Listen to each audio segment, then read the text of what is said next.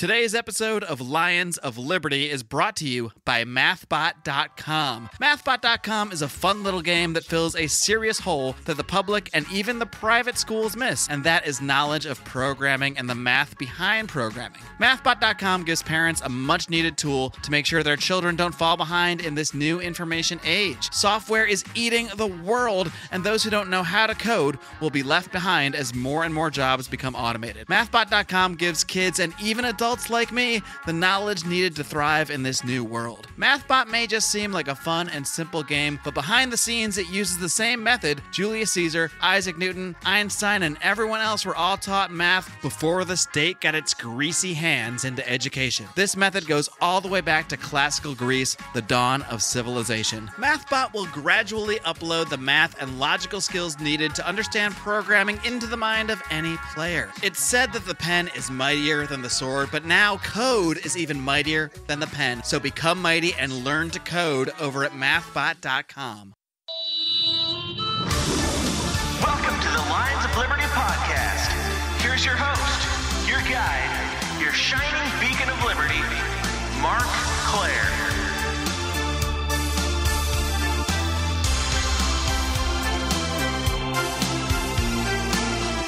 What's up, friends, and welcome back to the flagship Lions of Liberty podcast, where you are graced with my vocal cords every single Monday.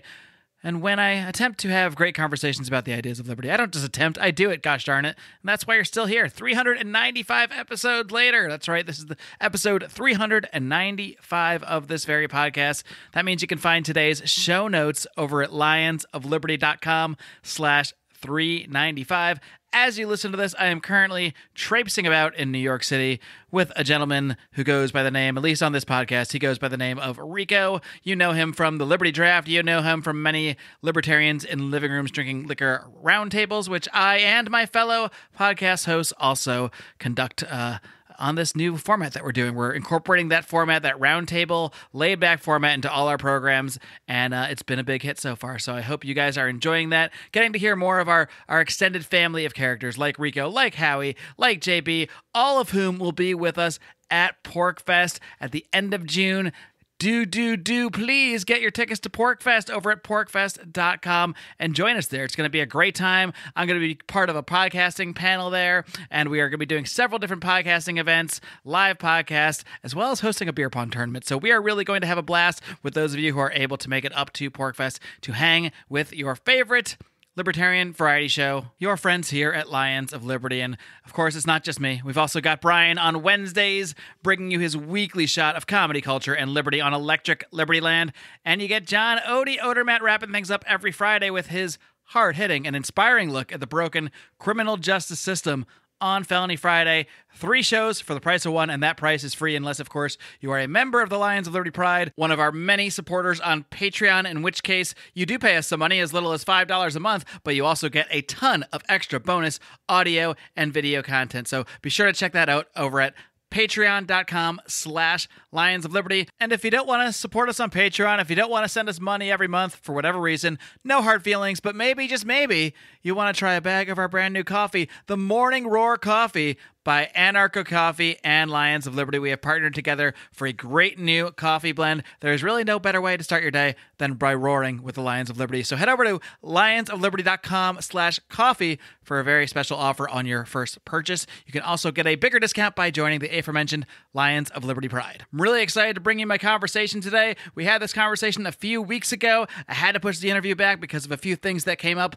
Something like a certain congressman, Congressman Justin Amash, who I was able to schedule, so I had to wedge him in here, and we did have to push the interview around a little bit, but I am very excited to bring you my interview today. You will hear a few slightly dated references, particularly as it relates to Beto O'Rourke and his pending announcement of running for president. He is obviously now officially running for president, so anything that you hear that is a little bit out of sync timeline-wise, now you know why, but I am very excited still to bring you today's guest. All right, my guest today is the host of another libertarian podcast, a podcast known as the Jen the Libertarian podcast. Her name is Jen. She is a libertarian. She is Jen the Libertarian. Jen, are you ready to roar? Hell yeah, let's do this. All right. I think that's the most time I've ever said the word Jen in one sentence, introducing you. Now, Jen, as you know, as it states in the podcast title, you are a libertarian. You are Jen the Libertarian. So how did you go from normal Jen? I imagine at some point you were not a libertarian in your life. How did you go from normal Jen to morphing into Jen the Libertarian? Well, see, that's the thing. I think I always was, but I didn't know that libertarian was a thing until Ron Paul came around. Right. Yeah, I was really active in his first campaign, and I was raised Republican. I was raised very anti-war Republican. I know that sounds like an oxymoron now, but my mom was of an age where she knew guys back in high school and then like after graduation who got drafted into Vietnam and they did not come home. That'll make you anti-war. Yeah. So very anti-war, very, fiscally responsible, very Republican. Democrat is still a dirty word in that household. But I was always that kind of strain of Republican. And so I just always identified as Republican. And then Ron Paul came around and I'm like, oh, what's a libertarian? Oh, wait, these are my people. I found my people. They're over here.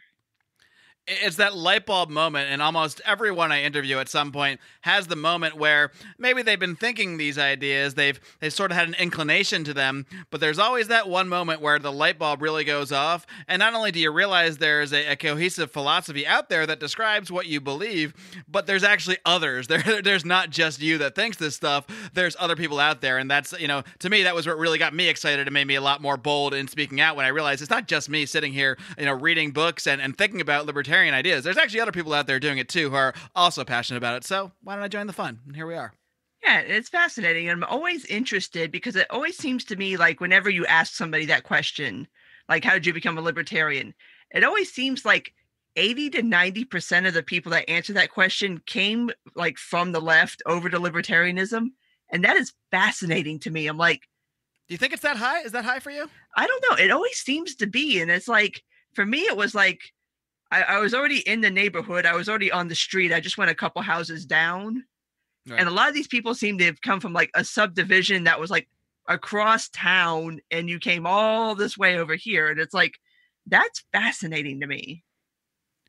You moved here from some other place. I don't even, I never even heard of before. Yeah, like, where'd you come from? Like, I was just over there and now I'm over here because I didn't know over here existed until just right now. So, but yeah, so that's how that started. And obviously, so that was about a little over 10 years ago now, and that's pretty much where I've been. And how long did it take you? I mean, you said you were pretty involved actively in the campaign. So were you involved in like speaking about politics, speaking about your views in your day-to-day life? I mean, did you start talking about this stuff with your friends, your family? I mean, that's when the change came for me, when I stopped just talking to my closest circle and talking to like everybody I ran into about this stuff.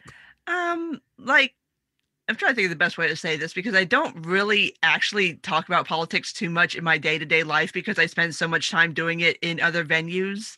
Right. It's kind of like a nice relief to talk to people about other things. But I mean, I don't really make it a secret of my political affiliation or my thoughts or anything like that. So it was kind of one of those things, like I said, it was just like finding my people. It's like I thought my people were over here in the Republican Party, but then I found out that libertarians existed. And I'm like, oh, okay, this thing that I am has a name.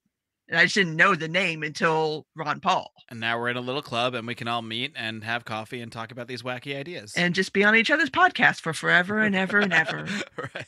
Now, when did you actually decide to take that shift from whatever, circles, libertarian circles you were just in, whether it's online, in person, what have you, and actually start your own podcast and really put your own voice out there in an even more public way? Well, actually, it's funny you ask because March 14th will be my 1-year podcast anniversary. Congratulations. Thank you. And before that, I had started making YouTube videos and I stopped making YouTube videos for a couple different reasons. Mainly because it's way easier to do audio than it is to do video. So much easier. And I basically press record and talk. Yes. As you know, a little more complicated than that at times. And you don't have to worry about lighting and you don't have to worry about your makeup and you don't have to worry about your clothes. And it's just way, way easier to do than video. But also YouTube is not really the most friendly place in the world to be doing videos right now. And even a year ago and even far past that, it's kind of a weird sort of place, I think, to try to build that kind of platform. So I kind of pivoted to podcasting, and I decided I really like this format. I like doing this. This works out well for me. So I've just kept doing it for the past year, and here we are. Like, I can't believe it's about to be a year. Like, it doesn't feel like it's almost been a year. Yeah, it's wild. I mean, it's been over 5 years now since I started it. And God. I still sort of have that. I think we all have it to an extent. I still sort of have that imposter syndrome where I still feel like I'm just learning to podcast, even though I've been doing it for this long and seem to have a general idea of what I'm doing. But I think we all have a certain sense of that, maybe a certain sense of humility that we're kind of faking it in a way. But when you really think about it, everyone out there's faking it. So, it's just about how well you can do it. Yeah, and it's always like that weird moment where you see that somebody has like listened to your podcast, or they retweet something that you tweeted out about your podcast, and someone retweets it, and you're like, wait a minute, does this person listen to me? Wait, hold on, wait a minute. By accident? And like, you want to ask, but you don't want to ask. Were you super obsessed with the download numbers when it first started? I was extremely obsessed with download numbers when I first started, but now I barely even, I glance at them once in a while. We need to know what they are for business purposes, but I've found myself caring less and less about numbers and focusing more and more on just doing good content as I've gone along, but I know it's not the same for everybody. I'm not going to lie. I am totally a stats hoe. The first 24 hours, if I am awake, I'm refreshing it. I don't care. Like, I know you're not supposed to judge your numbers until like a month after an episode's out, but I'm like, no, I'm refreshing this like all day because I need validation. I want to know people like me, and I want to know right now. Well, it's interesting too, I think, especially like my little metric that I figured out, and this is completely unscientific and can be completely wrong, so please don't go off this, people. But I think your downloads in like the first 24 hours is a good idea of how many subscribers you actually have. Well, that seems fair, since so many people have, when they're literally have hit that subscribe button, most of them, or at least a large majority of people, have that auto download set. So it is at least giving you a good idea of who your truest fans are, or the subscribers that are actually checking you out when your show drops, as opposed to people that they might check it out here and there or catch an episode depending on the title. It's hard to try to sort that out through the limited podcasting numbers we have. Yeah, because it's not like YouTube or Twitter or Instagram or anything else where you can really see like hard stats of like how many people follow you, who's liking your content, who's sharing your content. Like, when you put out a podcast, it's kind of nebulous. So you kind of got to try to figure out your own backwards way of trying to figure out like, okay, how many people do I have subscribing to me? Like, how fast do I make it to this particular number? And then that's kind of really the only metric you have on podcasting, which kind of sucks compared to other platforms, but I mean, it is what it is. Yeah, I forget where I heard this once, but I always think, just look at those numbers, whatever they may be, and imagine yourself sitting in a room talking to that many people. So even if it's like 40 people, it's still like, oh wow, if you actually pictured yourself in a room with 40 people intently listening to you, even that would be pretty cool. I mean, I don't think I've been in many rooms where 40 people were even listening to me at once in real life, and I guess that's what the amazing thing about podcasting is, just the ability to reach people that we just never would have any other way. Yeah, and it is kind of cool. And it's, even when you're first starting, like, even if you have like little tiny numbers, it's still like, oh my God, these people are like listening to me. Even if it's like 25 people or 50 people or however many people, it's like, these people have chosen to listen to me. And that's wild. Like, I can't imagine not ever being like amazed by that. Hey friends, I got to take a quick pause here to tell you about another great libertarian podcast out there. It's called Free Man Beyond the Wall, hosted by the artist formerly known as Mance Rayder, now known simply by his real name of Pete Raymond. And I gotta tell you, Pete is a machine. This guy brings you a new episode of his own every single Monday, Wednesday, and Friday, and he has done some absolutely fantastic in-depth interviews. He's had on everybody from Ron Paul to Thaddeus Russell to Phil Labonte, the lead singer of All That Remains. A very diverse group of guests, not always libertarians. He also did a great show with a Washington, D.C. insider lobbyist revealing a lot of the dirt that goes on behind the scenes in DC. He has done so many interviews that I have just said, darn, I wish I did this one myself. So I really do want to highly recommend checking out Freeman Beyond the Wall. You can find it over at freemanbeyondthewall.com, as well as iTunes, Stitcher, and all those fancy podcatchers out there. So what are some of the biggest challenges that you've found, starting your own podcast, I guess from scratch? I don't know if you had, audio experience or broadcasting experience or anything like that before. I certainly did it, not in the audio end anyway. So what are some of the biggest challenges that you've found, kind of becoming a podcaster from scratch, so to speak? I'd say probably when you're first starting out, your hardest thing is audio. But then again, I think that when you're first starting out with anything, I mean, obviously you're probably starting out with limited funds. So I think, and again, this is one of those ones that's like, this is why audio is better than video. It's much easier to get better audio on a cheaper budget than it is to get good video on a cheap budget. So, I mean, You can invest, like my first mic that I ever started recording on was actually a Yeti Snowball, which I think I paid like $60 or $70 for. And obviously the rig that I have now, I share it with my husband, and it cost a lot more than $60 or $70. But I mean, it's one of those ones where it's like, you don't really need a lot of money up front. You just have to like sit down and start doing it. And you have to learn as you go. Like there's plenty of tips that people can give you, but you don't really learn what works out best for you as far as like your content, your length, your scheduling, just all of that until you sit down and start doing it. So I would say probably the hardest thing when you're first starting is to be kind of gentle with yourself and not be quite so hard on yourself, because it's the first time you're doing something and it's probably not going to be super duper great, but you just got to start doing it and then you'll get better as you do it.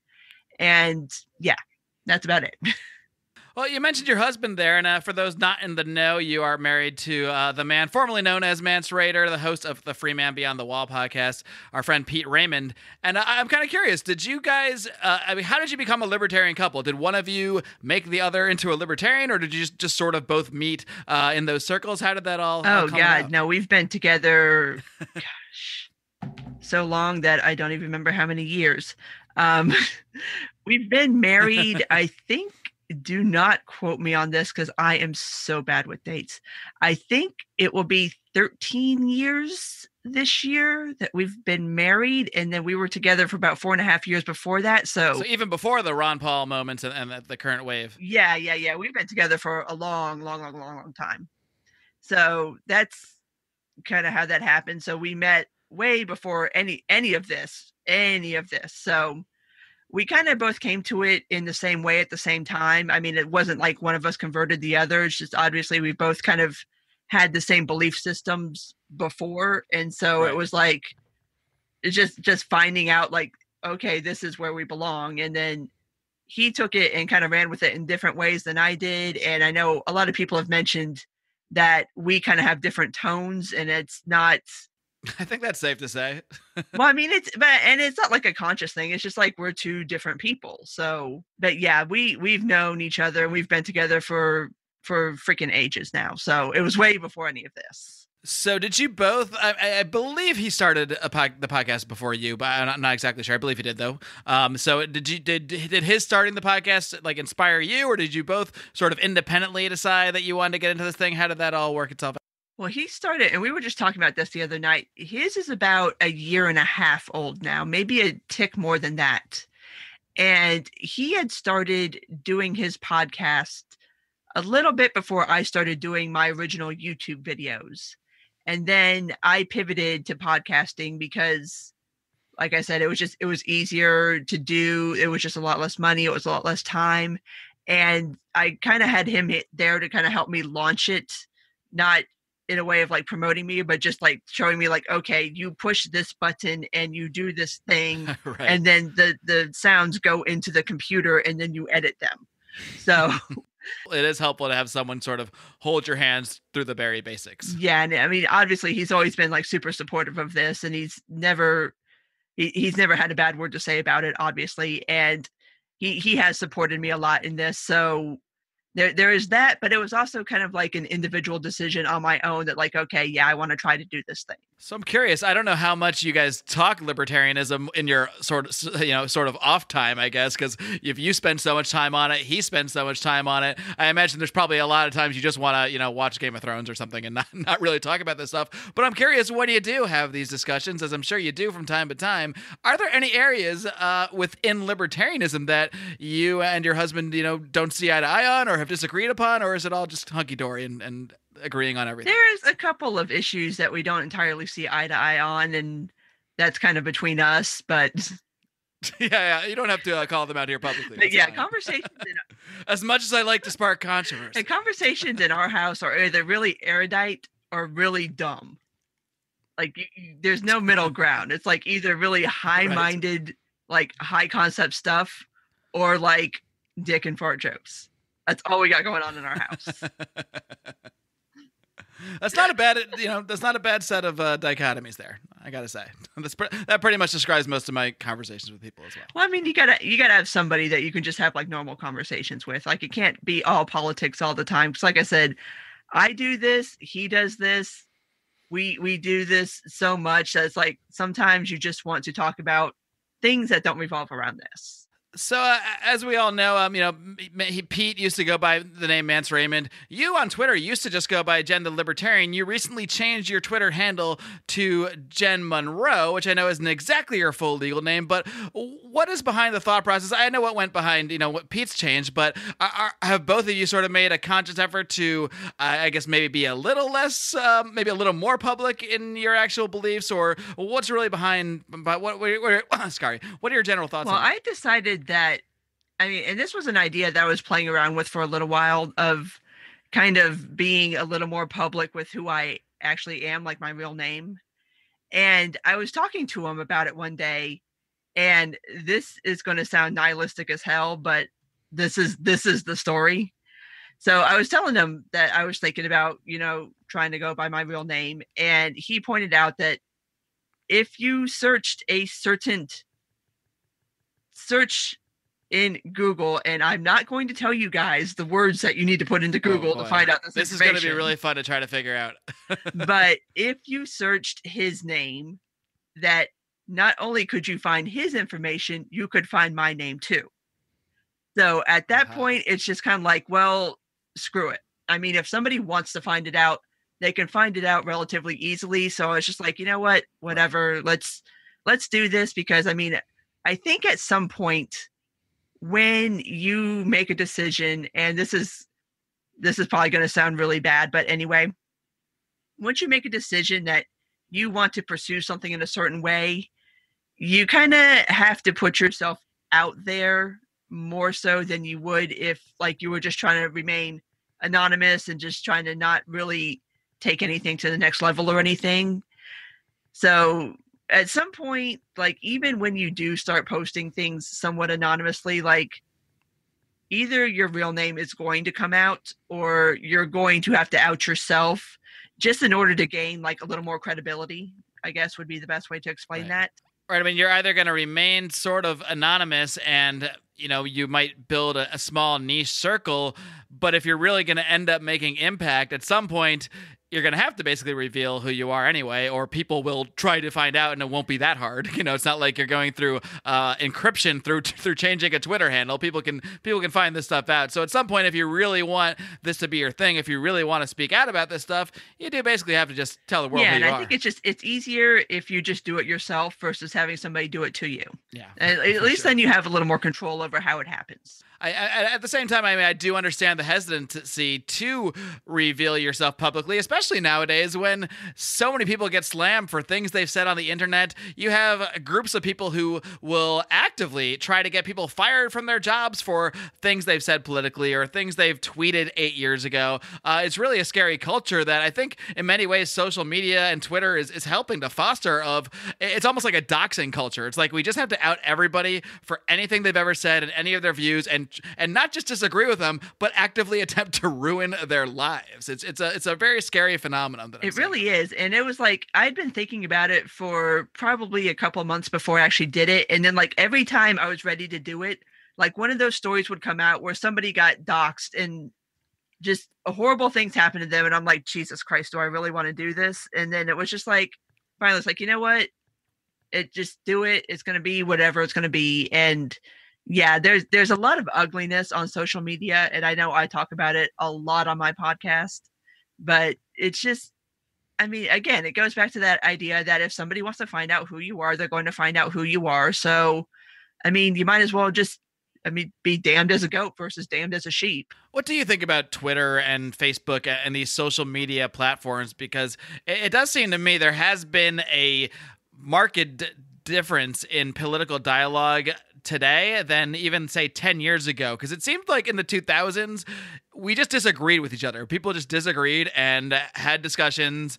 And maybe I'm just remembering things in a more flowerful, lovely way than they really were. But now it seems it's a rare occasion when I find somebody and I'm bracing for a reaction nowadays when I disagree with somebody about something, whether it's on social media or real life. But I think social media is playing a major part in what's signaling our brains to act this way, where now if you disagree, it's because you are part of another tribe that is evil and trying to destroy humanity, and therefore you must not be spoken to or talked to. And that's, again, just a very dangerous trend, because when we stop talking to each other and start seeing each other as parts of tribes who are at war with each other, well, then you're just going to end up literally at war with each other at some point when we're not using our voice, we're using our fists and our guns, etc. Yeah, that's something I've been thinking about a lot lately, because I actually, despite all of the BS that happens on Twitter, I still view Twitter as a good thing. Like, I would not be happy if it was gone tomorrow. There's still a lot of good things that happen on social media, and I still tend to be a social media optimist despite everything. Despite everything my head tells me, my heart is still a social media optimist. But I do think that you have a point, and lots of other people do too, in that the viciousness of things is starting to ramp up. And I think there's a lot of different reasons for that.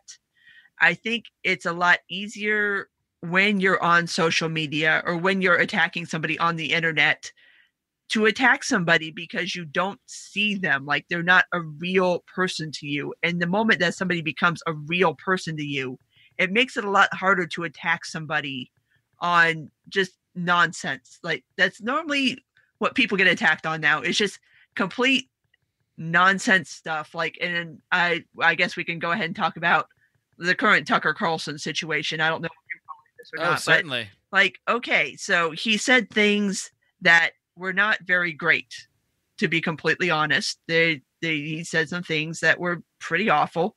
But this was on. Well, what's the worst one that you've actually heard? Because I mean, I've seen a few headlines and read a few articles. Some of them seem like nonsense, and some of them seem like, okay, maybe that's kind of weird. Media Matters, who started this whole thing, is doing one of these little like drip campaigns where it's like every day you want to like put something new out there. And I mean, there were a couple of instances. And again, for those of you who don't know, Tucker was calling into Bubba the Love Sponge's show, which, if you do not know who Bubba the Love Sponge is, just avoid it, please. Don't. It's pretty much the definition of shock. Yeah, save yourselves. Like, only not very funny. Howard Stern spawned this whole like generation of imitators that were never quite as good as him, and he's one of them. But Tucker was calling into his show for reasons I do not understand. Like, why were you even doing this in the first place? But I mean, he was talking about people using the C word, which I will not repeat on your show. And you wouldn't be the first if you did. Well, I don't know. Plus, I don't particularly like using that word anyway. But I mean, just saying things about women and the Warren Jeff situation of trying to kind of defend Warren Jeff and what he was doing as far as the Mormon, what was that sect of Mormonism called? The really strict ones. I'm actually not familiar with. Married off like 13-year-olds to adults and stuff like that. Oh, the Church of Jesus Christ of Latter-day Saints. Is that I couldn't remember what it was. See, I do know things. But yeah, and just defending that and just saying various. Because he was convicted of, I guess, child sexual abuse, right? Because of, I guess, because religious views he held about the age it was appropriate to be with. Yeah, because he was the leader of that particular sect, and I guess he was performing the ceremonies, marrying these people.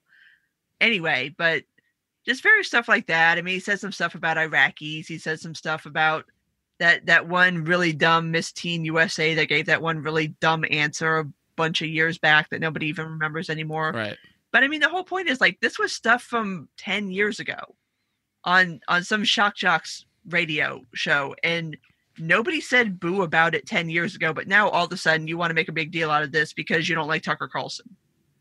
Like, this makes no sense to me. Like, who cares? And it's a really scary thought that we can't allow people to change their views and their style and the way they would say things, especially as the culture changes. The things that he was saying might not have sounded nearly as bad 10 years ago as they do now.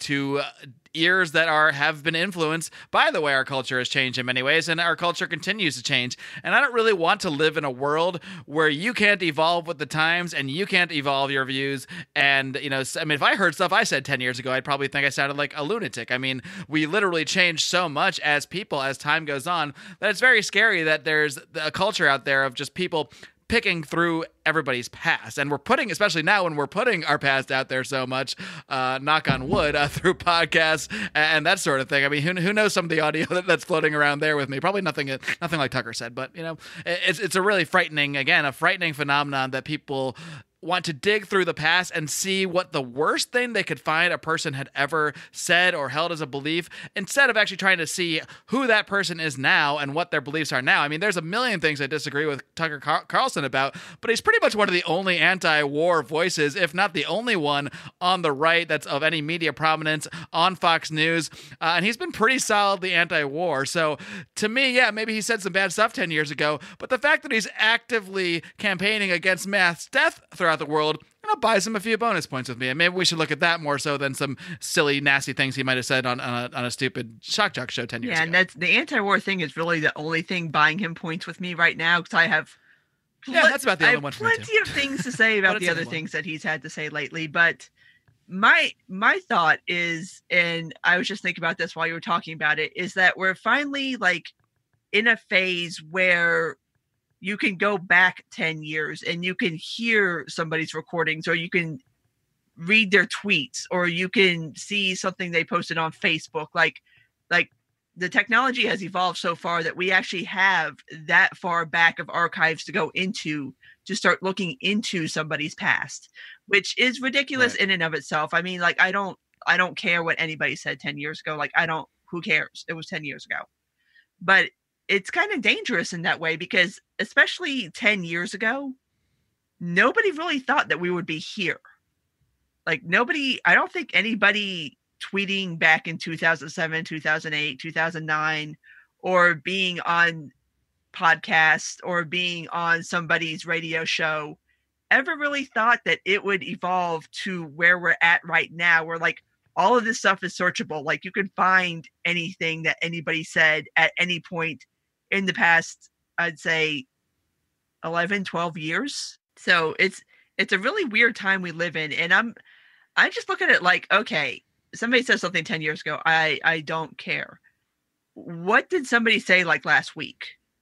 Like what's interesting to me is throughout this whole Tucker Carlson, he said some things on Bubba the Love Sponge 10 years ago. Okay. And I'm probably going to butcher this woman's name, but Janine Pirro, the other girl at Fox I believe News, that's how it's pronounced. Yeah, she had made a comment about Ilhan Omar and her hijab, and that her wearing the hijab means that she doesn't support the Constitution.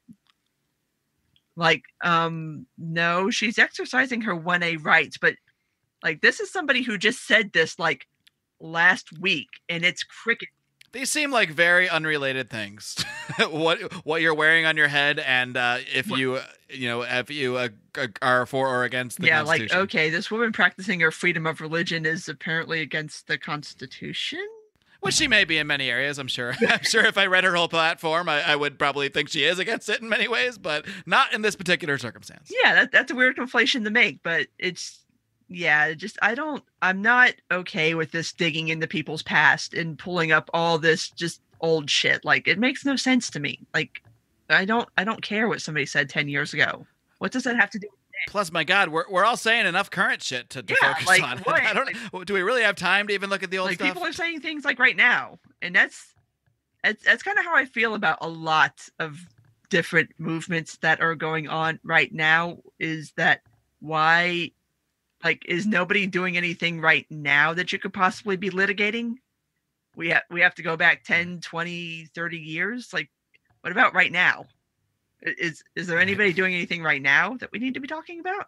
Well, let's talk a little bit more about right now, because right now, what I'm seeing all around me is quite possibly a conflation of events that will either make my life really, really entertaining or completely ruin it with how many podcasts I have to dedicate to it. But that is, of course, the 2020 Democratic presidential race. And I know this is something you've been following in many ways. And there's a few interesting candidates in the sense that I see libertarians talking about a couple candidates, in particular Tulsi Gabbard and this fellow Andrew Yang.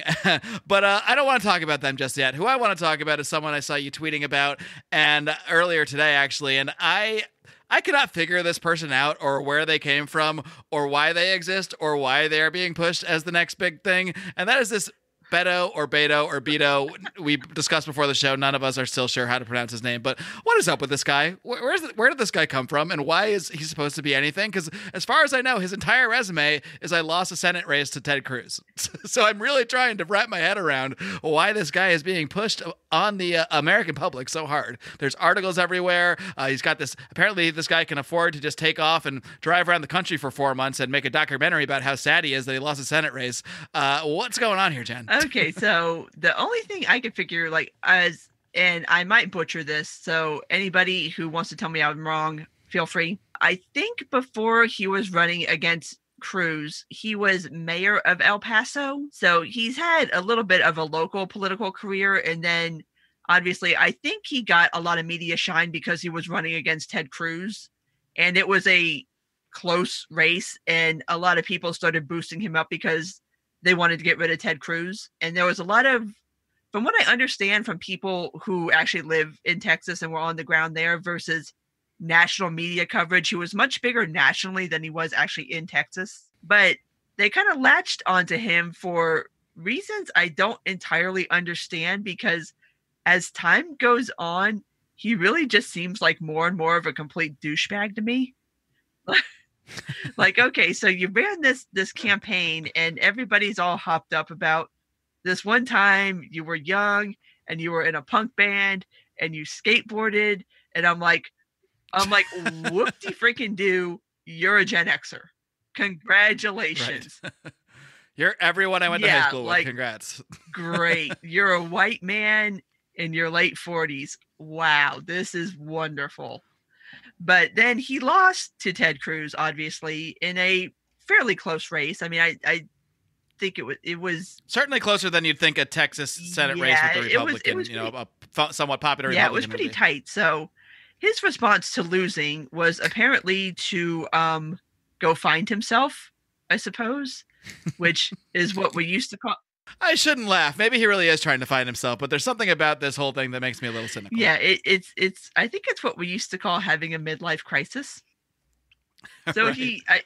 As far as I know, he didn't. His wife and child were not on this road trip. No, and I thought they were. He just said, "See you guys. I gotta go." Like, I thought, like, he packed up the whole family and just decided to go wander around Texas, but no.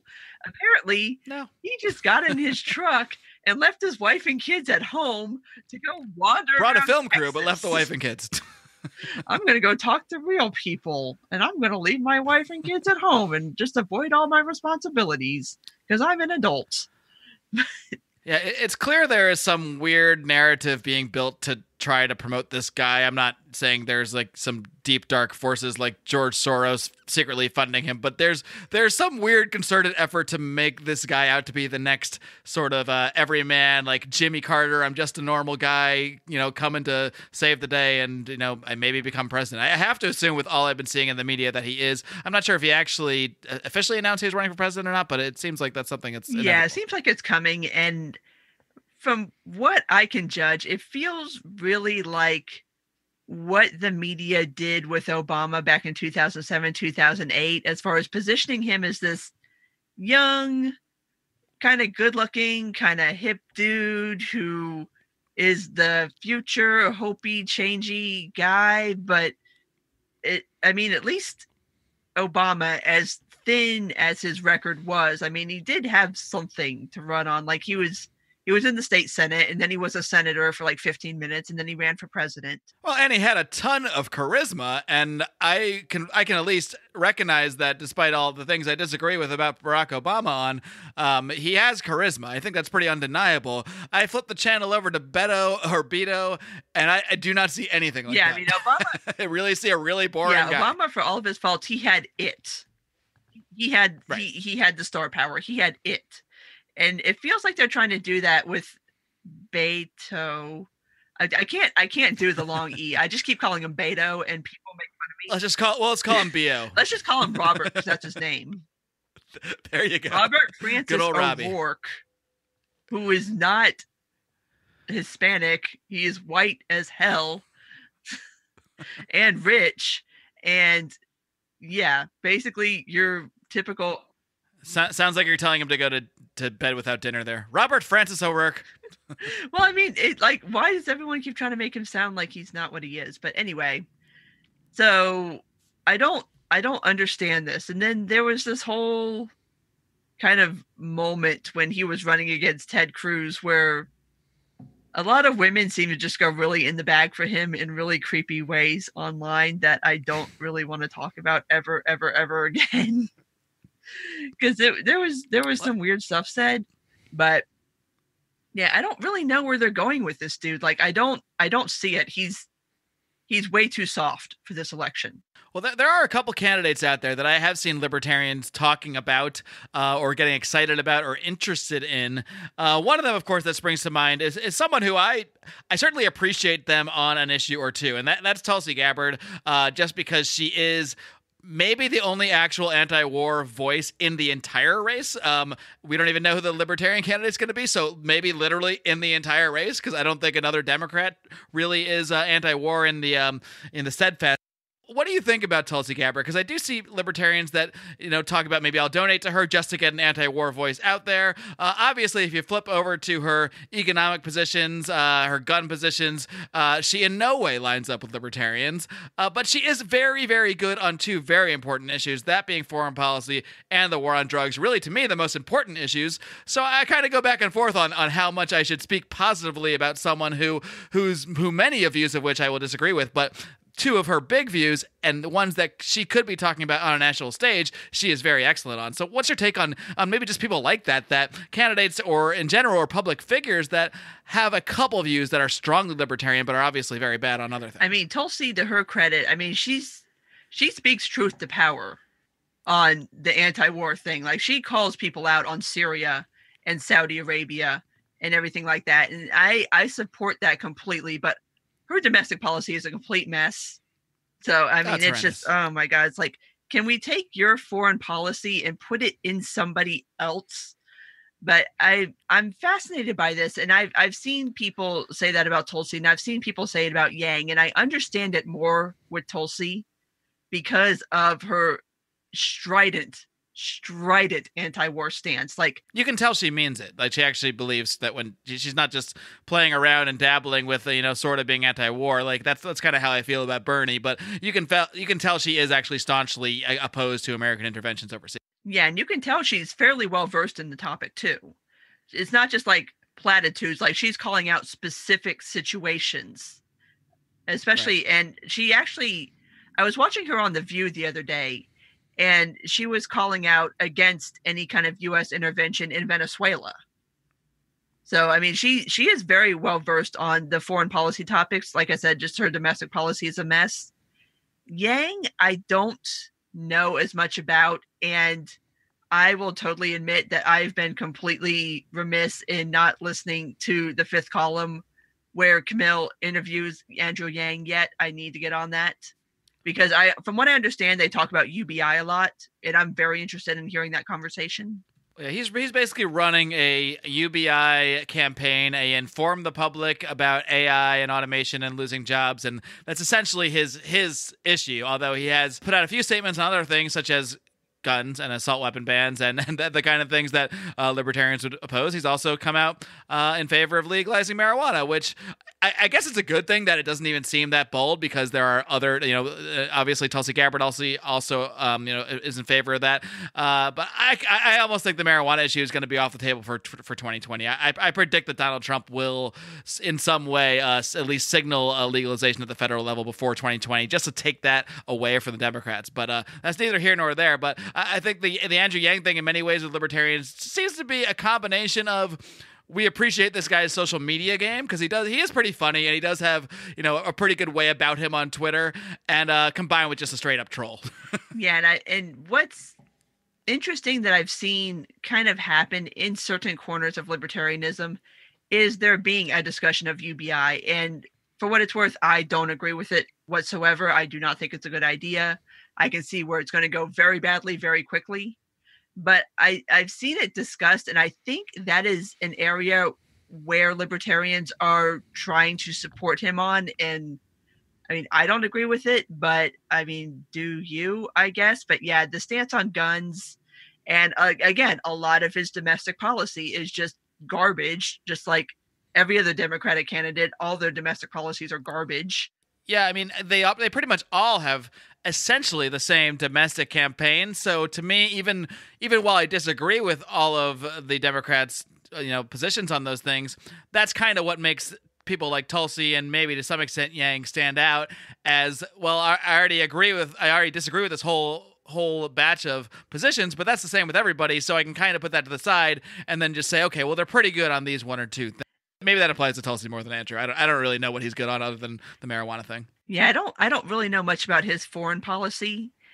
As far as marijuana legalization, I think pretty much everybody's on board with that at this point. We're almost to the point where I'm not going to say it's not worth bringing up, because it is important. I think it is very important to recognize how far we've come with this, but it's almost a mainstream position at this point.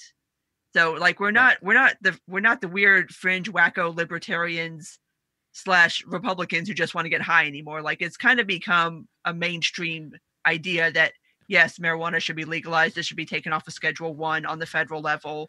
States should have the right to make whatever laws that they wish to make regarding weed. And the one thing that is very interesting to me, though, and this is something that I'm starting to see creep in, is the decriminalization of prostitution. Yeah, that has become a topic in the race. Yeah, lately. And I think you can kind of tie that to the marijuana legalization / decriminalization movement, as far as people becoming more accepting of the idea that it is everybody's right to do what they want to do with their own body. And there's kind of like coming to this realization of thinking like, okay, why is this illegal again? Like, why do we not allow this? The same way that people have kind of come around to weed, where people are kind of coming around to the idea that prostitution should be decriminalized. That's the preferred term for sex workers. They prefer decriminalization over legalization. So I will advocate for that on their behalf. So that's what's interesting to me, because I think that's going to be the one, if there's going to be any kind of pushback between the two, it's going to be on prostitution. Because that, while it's a very obvious thing to libertarians, it's obvious that a woman should have agency over her body, and if it's consensual, then there's no reason to make it illegal. That is not quite breached the mainstream in the way that, say, marijuana legalization or just even drug decriminalization has. It's still, I think, somewhat of a taboo subject. So I am glad to see it is actually a discussion that's out there. I mean, Tulsi Gabbard has, again, another good thing she's really good on, has strongly come out in favor of decriminalizing. So that's another point in her favor. So, I mean, I do want her on that stage just because, my God, she'll at least make things interesting. Andrew Yang will make things interesting. So I guess there's two things here. There's the libertarian of me who's going to disagree with a lot of things. And then there's the person who watches politics and the person that finds entertainment value in it. And heck, I guess I even want Beto in there just because he's fun to talk about for some strange reason. It's fun to talk about how boring he is, I guess. So I guess I'm rooting for everyone remotely interesting to be involved, because I'm going to be doing a lot of podcasts. I'm sure you're going to be talking about this on your podcast quite a bit as the race plays out. So I guess I'm just ultimately rooting for the most entertaining and the best amount of libertarian ideas that can possibly work their way into this race, because we're not going to have Republican debates. So really, this is all about the entire political landscape is going to be filtered through this Democratic primary. So I'm just, I guess, rooting for the most libertarian positions to at least be discussed, at least be put out there. So I will silently, in a way, root for anybody who will do that, I guess, to some extent. Yeah, and I don't mind that position either. And I mean, we're going to be doing episode upon episode upon episode of this because we're going to have apparently 11 Democratic debates. And are you familiar with how they're planning on doing these debates? I heard there was like 20 of them planned. Okay, so here's what seems to be the plan right now. I'm scared. The field is so wide and is getting wider by the millisecond. Apparently, they're going to have, I think it's at least 10 debates, but what's going to happen is they're going to be like 2-night events where like half the field debates each other and then the other half of the field debates each other. And I guess there's going to be some kind of lottery system to figure out who is in like group A and who's in group B. And I'm just like, maybe you guys should probably run less people. Maybe don't make the same mistake that Republicans made in 2015. Can we have primaries? Can we like whittle the field down in some way before we get to this part? Yeah, like that's what I don't understand. Like, what are people going to show up to Democratic primaries and there's going to be like 13, 14 options? Like, what the hell is this? I feel like it's just going to be, the debate stage is going to be laid out like Hollywood squares eventually, but with more squares. Yeah, just rows and rows of candidates. And yeah, I mean, I do think that this sort of setup kind of allows for what happened in 2015 in the Republican race, where kind of the craziest mofo in the room ends up getting the nomination, which means I'm thinking that Bernie might actually end up with it. Because I don't know how you out Bernie. If I had to predict today, I would predict Kamala Harris, only because to me, just watching, seeing the coverage of her, it seems like she's the one that they push to the forefront. It seems like she's the one, even on town halls and that kind of thing on CNN, she seems to get softball, tell us how great you are questions, whereas someone like Tulsi Gabbard gets questions that really just make her out like a kook. Like, it's really every question for Tulsi was, here's something that makes you seem crazy, how do you respond to it? Whereas Kamala Harris had an opposite type of situation where it's just, here's a setup to tell us how great you are and how great you are in this thing and how wonderful you are, and all that. So that, and factor in that I really think it's going to be difficult with the embracing of identity politics. It's really hard for me to picture the Democratic Party nominating an old white man. But see, that that's maybe the cynical side. That would be hilarious to me. But my initial before anybody even announced anything, like I predicted this last year, my prediction was Warren Booker for the ticket in 2020. Like Elizabeth Warren and Cory Booker, which I can still kind of see happening, because this is going to be a bloodbath. Like, this is. See, I think the DNA thing. I think Warren's dead. I think she's dead. I think Trump murdered her, dead to rights with the whole DNA. I think she kind of murdered herself too by just. I mean, that was just such a self-own. Like, you did not. Well, he gave her the news. He handed it over, and she went, "Okay, I'll take this." And like, once you get the results of those DNA tests, why do you publicize that? I would have just stuck that stuff in like a desk. Possibly one of the dumbest political moves I've ever seen in my life. Yeah, like, once you find that out, you just like stick it in a desk drawer somewhere and just bury it and just pretend like this never happened. Definitely not going to publicize it. Junk mail folder. I mean, I don't know who's going to end out on top on this, but when I made that prediction, I was under the assumption that Bernie would not run, would not want to run, would not be entirely welcome to run, which the welcome part is still kind of up in the air, I think. Not just from this DNC perspective, but as far as the base actually wanting him around. And it's really weird to watch people react to various Democratic candidates, especially like on social media, because you've got kind of more centrist people who are trying to yank the party back to the center, but then you've got this weird rabid far left contingency that wants to just yank everything far left. And it's right. I don't know who's going to win this argument. I know who should win it, but I don't know who is going to win it. Well, I know who's going to win it, and that is the fans of our podcasts, the fans of Lions of Liberty, the fans of Jen the Libertarian, because I know both of our shows are going to be covering this entire mess in various ways as we go along. So I'm a little bit frightened, a little bit intimidated of possibly 20 or maybe it's 40 or maybe it's 50 debates. Who really knows what it's going to all be? But I'm sure I do encourage people to follow your show because I know you'll be talking about this stuff. And maybe we'll have you back somewhere throughout this process on one of the shows where we're talking about these debates. But before I let you go, Jen, it's been an absolute blast having you on. Why don't you just let everybody know a little bit more about your podcast, the direction you're taking it. I think you're starting to incorporate more interview type stuff, which is pretty cool. And just let everybody know where they can find you on Twitter, where they can find you all over the place. Well, as far as podcast is concerned, it's Jen the Libertarian, and you can find me on iTunes, Google Play, SoundCloud, Stitcher, YouTube, Spotify, and SoundCloud. I try to do 2 a week now. I try to do at least one episode that's kind of like a weekly news roundup, and then I try to do another episode that's a little more evergreen. And I am starting to incorporate more interviews and stuff like that. On Twitter, you can find me at Jennifer M_Q, or if you search Jen Monroe, I should come up. And those are typically the places you can find me. I'm trying to think of anything else I need to mention, and I can't really think of anything. Well, if you do, I'll include it all in the show notes, conveniently for our listeners. Although I must say, if you guys love us, or any of us, or me, or Mark, or anybody on Lions of Liberty, or any libertarian who has to cover the 2020 election cycle, please send alcohol. Yes. That's one of the greatest perks of being a podcaster. I actually have been sent alcohol on several occasions from fans, and that is really the gift that keeps on giving. Well, it doesn't keep on giving. I finish it pretty quickly, but you know what I mean.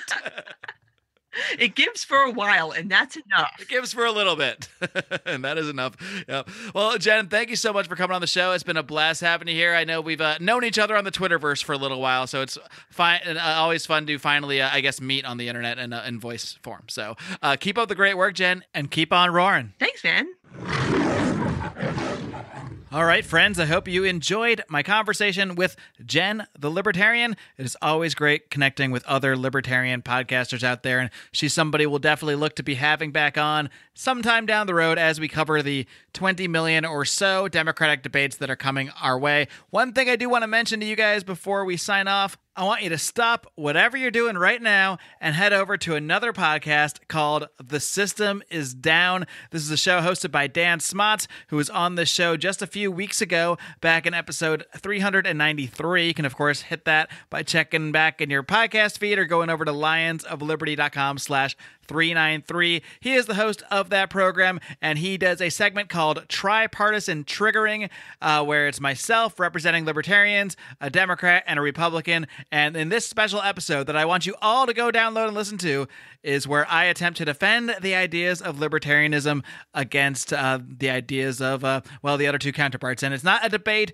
It's a very informal chat, a great conversation as we always have on these segments. But I really am looking for your feedback on this one because it's not that often that I actually debate these ideas in sort of a public way. Most of my actual debates have been in private. And it's really only now that I'm getting out there and trying to get myself out there anyway and have more of these sort of conversations defending the ideas in a more public way. And that certainly is a new skill than doing so with your friends, doing so with people who already sort of agree with you, or doing so in private. So I really am looking for your feedback. Again, it is The System is Down. You can find it, of course, on any and all podcatchers out there over at tsidpod.com, and hit subscribe while you're there. It's a great show, somewhat inspired by this program as well. So big shout out to Dan Smots for putting that together. Be sure to check out The System is Down. It should be released today. If you're listening to this podcast on Monday when it's dropped, you're already able to go hit up that show. And you can send me that feedback. Of course, if you're in the Lions of Liberty Pride, if you're one of our Patreon supporters, you can do that in our private secret Facebook group, the Lions of Liberty Pride Facebook group. We also do have a public Facebook group, the Lions of Liberty Forum. You can come on in there just by searching Lions of Liberty Forum on Facebook. You can also hit me up on Twitter at Marc, MARC, letter D, CLAIR, at Marc D. Claire, or on the Lions of Liberty Twitter at Lions of Liberty. Or you can just drop me a personal email if you like, marc@lionsofliberty.com. I really am looking to get your feedback. I think I did a lot of things well, and I think I did a lot of things, not so great. So, I will leave it for you guys to decide and pass judgment upon me. But that is all. Be sure to check out that podcast. I would love to hear your feedback. And again, today's episode of Lions of Liberty has been brought to you by mathbot.com. The pen may be mightier than the sword, but my friends, code is even mightier than the pen. So learn how to build the tools that will bring prosperity and freedom to the world, and learn how to code over at mathbot.com. Once again, that is mathbot.com. Become mighty, my friends. And until next time, live long and live free.